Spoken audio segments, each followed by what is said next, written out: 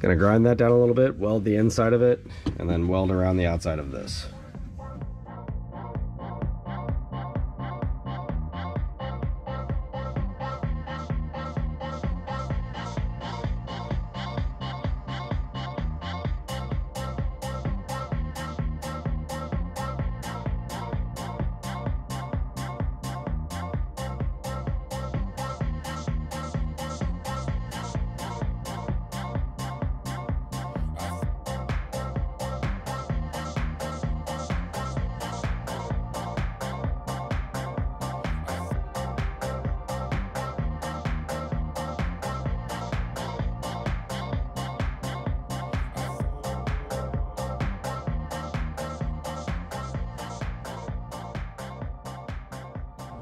Alright, so that turned out pretty nice. You can tell that as I was welding it, the heat kind of warped this plate. So as I was milling, it was a little bit bowed right there. It's kind of indiscernible, but until you mill it, that's whenever it becomes apparent. But yeah, this goes like so. And then the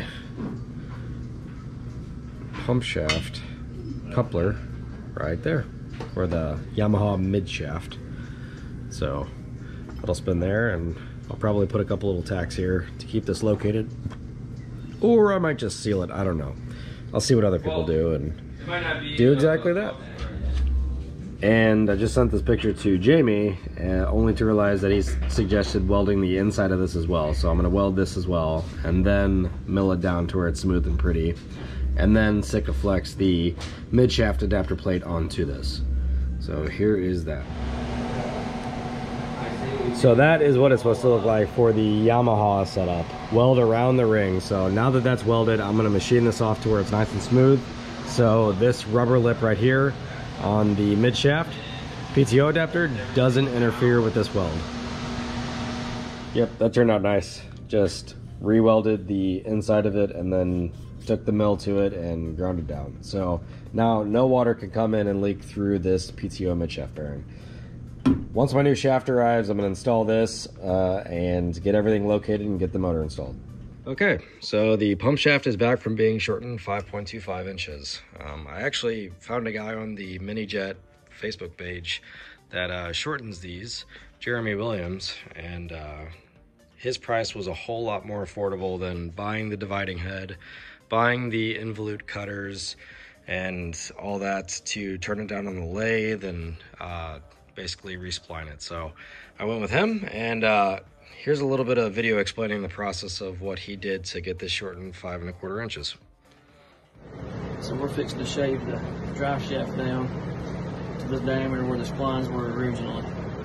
So we moved back, we take 5 1/4 of an inch off for Minijet intake, so we've already measured for that distance for the new spline, so we're going to spin it down to the proper diameter.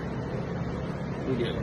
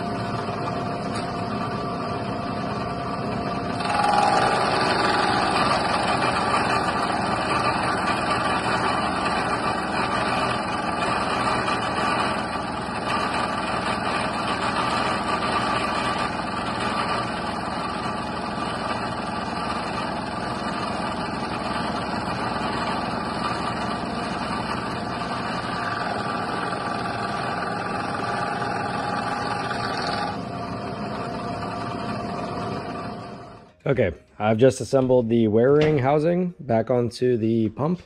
Here's where the pump actually is, and then this is the reduction nozzle where the compression happens, and it vectors the the water with this. So this is a trim and steering nozzle. So, all right, I'm gonna get this installed back in the boat, get it bolted up, and then locate the motor where it needs to be so I can build some motor mounts.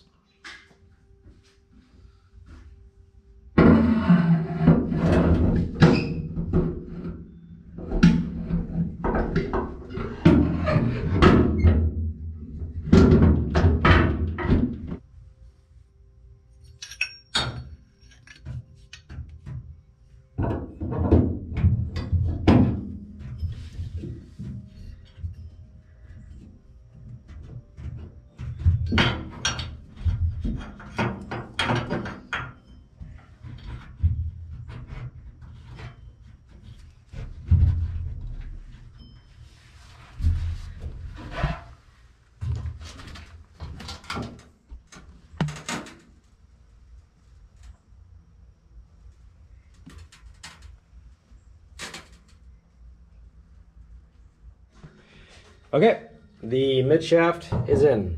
So I won't be using the neoprene washers, but that's just what I had for the time being. Because all of this has to get Sika marined epoxy sealed before it goes together so that it's watertight with this stuff. So nothing will get through this, that's for sure.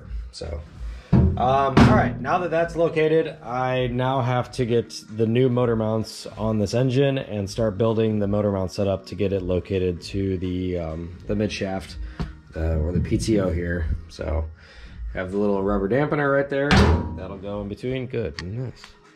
So I actually purchased Kawasaki Ultra 260 motor mounts for this because they're more of an upright style, because the Yamaha has it at an angle, and that's no good for what I'm trying to do.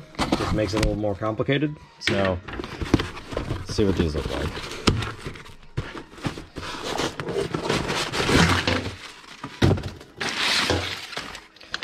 So yeah,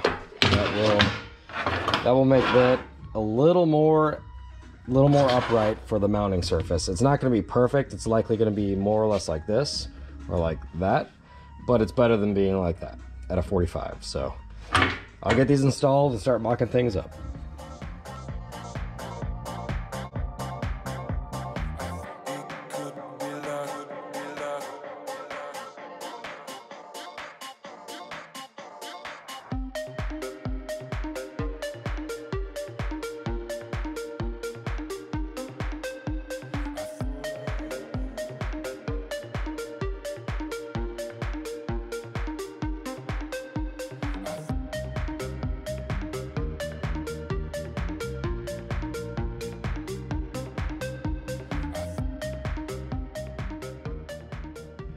So the new motor mounts are closer to being flat when mounted as compared to this.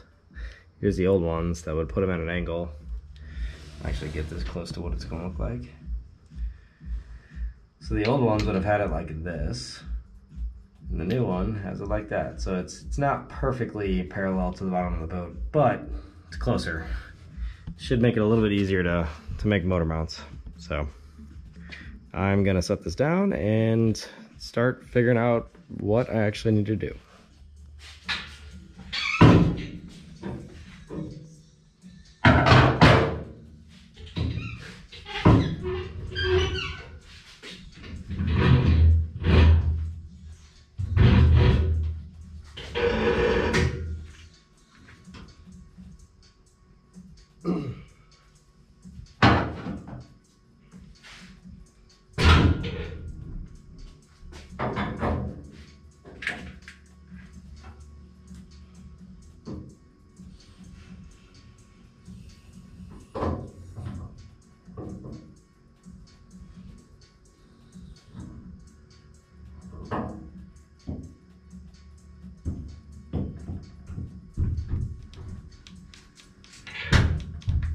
So right off the bat, I can tell I already need to come up about 3/4 of an inch.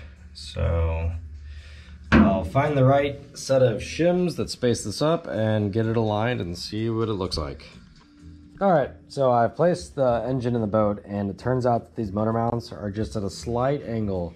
So I'm gonna have to use some of this L aluminum to get the right angle. So I got to cut this into 4 7.5-inch sections. So get that done right now.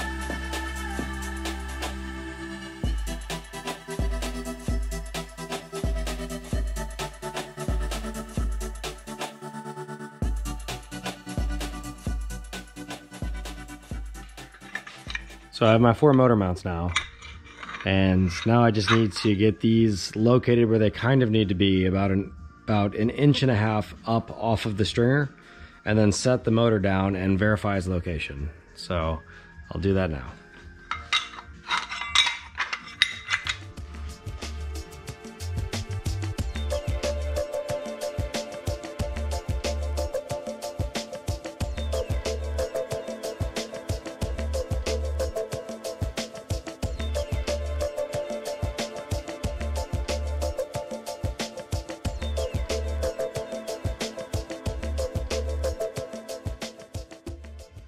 Okay, so I have the motor where it needs to be, and I've tested all the way around the circumference of this pump shaft adapter, that this space to that space is the same all the way throughout. So 3/32, and seems to be correct.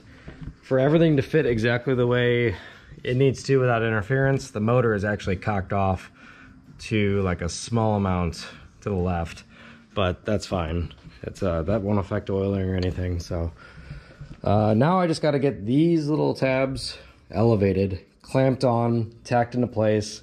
Do that for both front and back, and then lift the motor up, fully weld those, rest the motor on this side, and repeat for the other side. So I'll get that done now.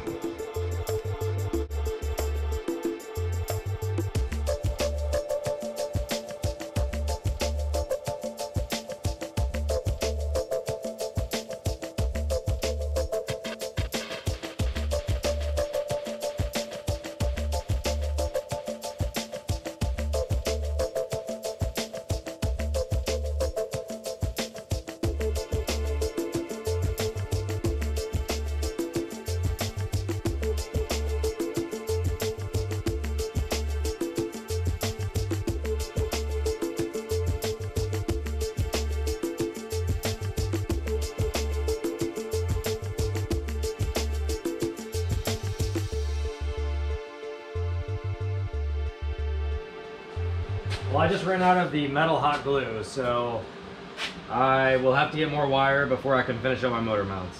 All right, so we have finished up what looks to be the motor mounts. So that's kind of gonna be the end goal here, like that. They're at the right angle. They're set up to allow for a couple shims to space it to get the pump shaft alignment correct. And we're gonna weld that up and get the motor out of the way. So here is that.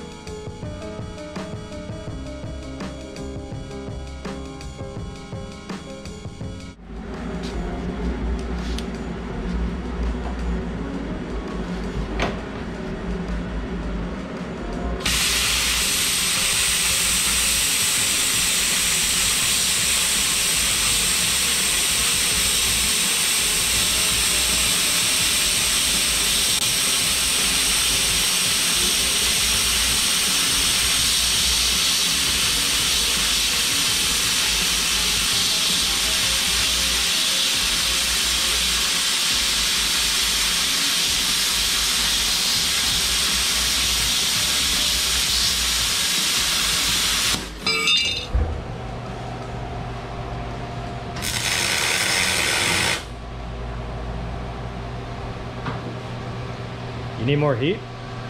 No. Because it was getting pretty hot over here. Then I weld the bottoms and then hit the top. Yep.